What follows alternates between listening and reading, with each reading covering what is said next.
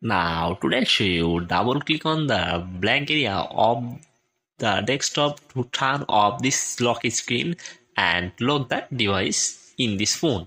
Look like the phone in my hand. This phone is Realme C35 phone.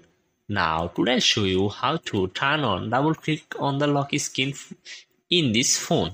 If you want to enable this option, at first you find the option called settings. When you find settings option, then you have to go to settings. When you go settings, you will see many options from here.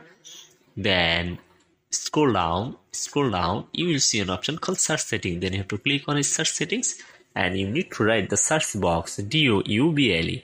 Double click on the lock screen. Then you have to click on it, double click on the lock screen. When you click on it, you will see an option called double click on the lock screen.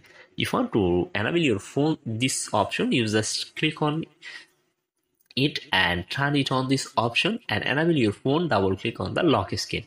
When you this option enable, you just click on the desktop side area. Your phone display is now locked, and again double tap, your